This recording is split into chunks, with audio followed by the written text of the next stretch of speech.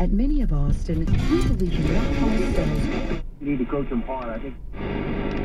I absolutely love that song right there. It's EJ on Kiss FM, and for some reason, my inner thought loved this song right here.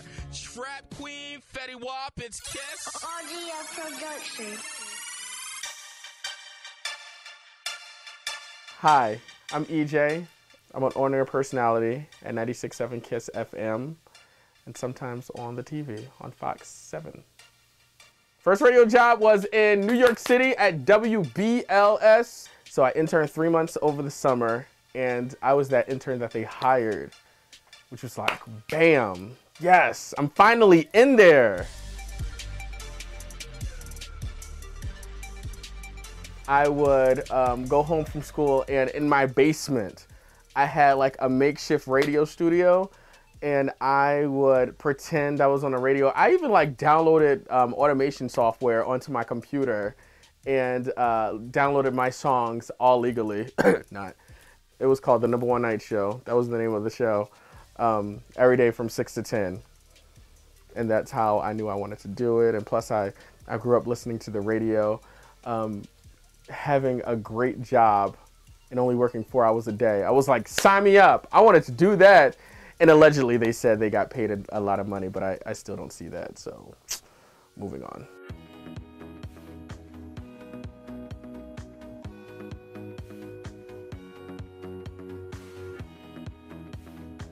Fun. I feel like it is a party on the radio. Just with the callers calling in, just with my commentary saying, you know, this about this person. I feel like it's a big old party on the radio. I want, whenever somebody is listening and they tune into the radio, I want to say, I want them to say, I want to be his friend, or he sounds like he's having a good time. I want to be in that. I want to be on that party. You know what I mean? I want people to say, it's a party on your radio. Because it's just me in there having fun. Can't take this radio thing so seriously. We're not, you know, brain surgeons. That's why when something happens, it's like, whoa, did our patient die? No, okay, it's not the end of the world. 96.7 Kiss FM. Have you heard about this dumb invention? It's called the selfie shoe. Like, people are really going to buy this. 96.7kissfm.com, keyword EJ to see what it's about. I really don't get excited. That's a lie, because I was excited to talk to Tove Lo down at the red carpet rollout this past weekend, mainly because I was a huge fan, or I am a huge fan of her song Talking Body, and she sang it to me a cappella, and I was just sitting there like a fangirl, like, oh my gosh, she's singing Talking Body. So that really excited me. Talking to Wyclef at South by, mainly because I feel like this man is a legend in this game, and just talking to him about the Fugees and stuff like that, and what he's accomplished, and how he really, really, really loves his country. That was really exciting when I got past the nerves.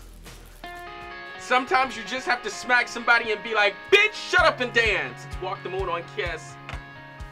What would you say is the funniest part of your job? Talking to the people and trolling people on the phone lines.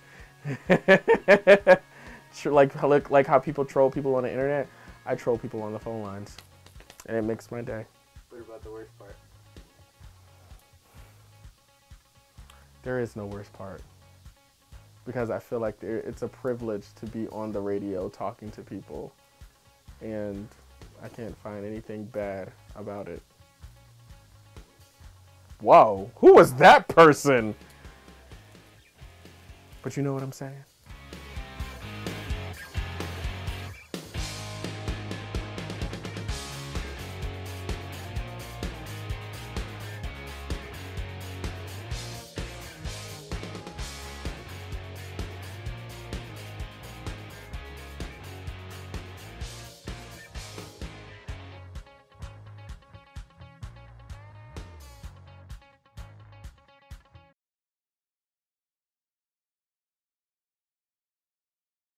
Sleep, a college student's favorite pastime. Whether it's getting an extra hour of sleep or an extra 5 hours, nothing can beat a good nap in between classes. Texas State offers a special place designed for sleep and studying in LBJ. Boco's living room is open from 8 a.m. to 9 p.m. Monday through Friday. Many students take advantage of Boco's to take a nap or use the quiet area to study and watch movies on their phones. I like that it's quiet and that it gives you like an opportunity to like sleep in between classes and stuff. It's like a central location. Boco's living room also offers a television room where students can gather and enjoy their favorite shows until class time. The room is a place where students can enjoy some R&R during a busy day. It offers pillows, blankets, and desk areas to make the visit more comfortable. But one student, Cameron Wilson, said that Boco's would be perfect if only a few essentials were added to the experience. More of a silencer for the area, for the people who are resting. I mean, I know it's ducked off, but still, you can still hear a lot. So maybe more of a silencer or more of a type of way to relax you while you're there, because I mean, that's what it's for, to get away. Boco's also offers a computer lab called Clicks Cyber Cafe. For Bobcat Update, I'm Andrea Wilson.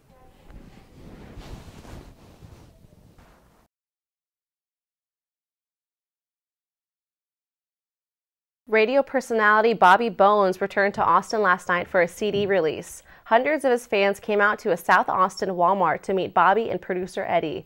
The two radio personalities also make up the comedy music duo known as the Raging Idiots. They signed copies of a new recording, which is available now in stores. The duo posed for pictures with fans for more than 2 hours. The Bobby Bones Show is based in Nashville and can be heard locally on Case 101.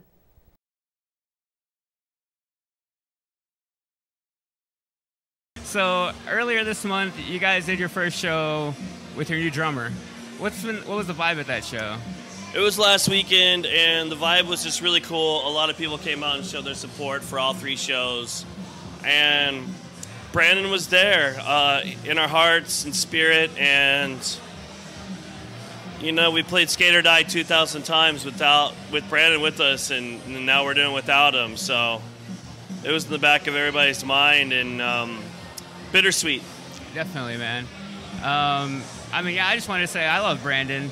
We all love Brandon. Yeah, Brandon loved you guys. And, I mean, yeah, we've known you guys for a long time, so we really felt for you when that all went down. But I just love the kind of support, and everybody just kind of came together in that time. It was really special. I thought so, too. I thought it was fun great, community, man. It's awesome, man. It was great.